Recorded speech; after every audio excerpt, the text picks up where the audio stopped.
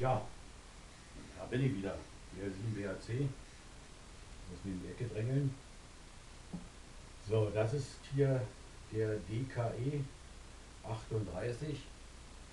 Deutscher Kleinempfänger 38, auch bekannt als Göbbels-Schnauze.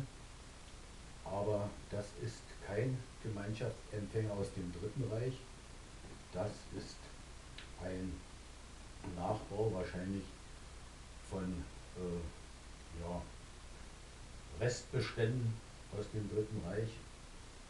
Und zwar ist das ein Gerät der Firma Blaupunkt, jedenfalls nach dem Krieg produziert. Erkennt man sicher auch an dem Holzgehäuse. Die anderen bestanden aus einem Bakelitgehäuse. Ja, so. Wir werden mal schauen, ob wir was empfangen. Wir empfangen was.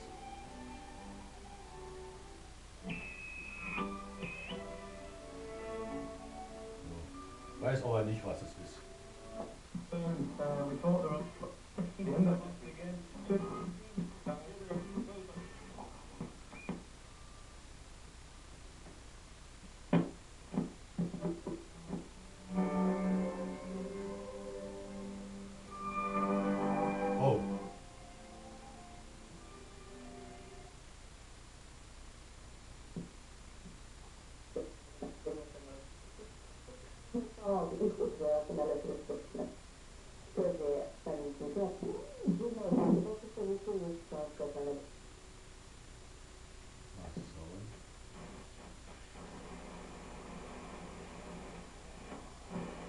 Das ist der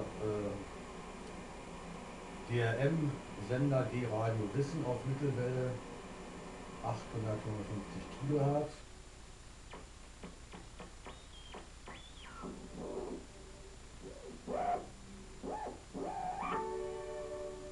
Das ist alles ein bisschen, da muss man noch ein bisschen Fingerspitzengefühl bei der Abstimmung haben.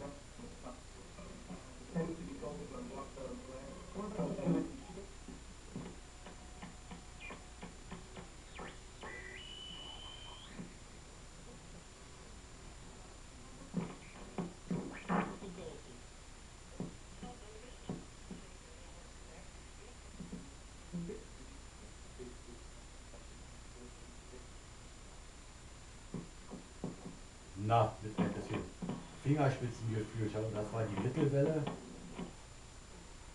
Mal schauen.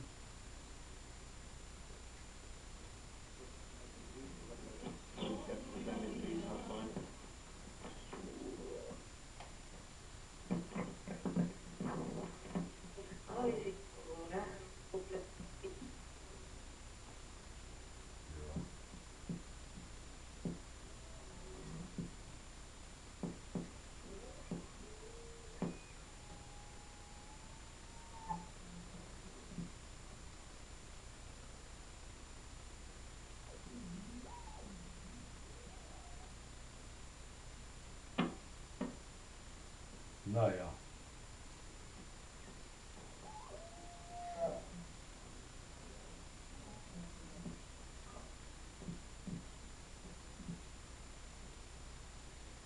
Also, das Gerät spielt schon, bloß man braucht etwas Fingerspitzengefühl,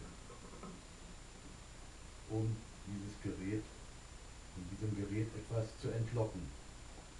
Aber ich glaube, hat jeder gehört. Dann wieder ausschalten.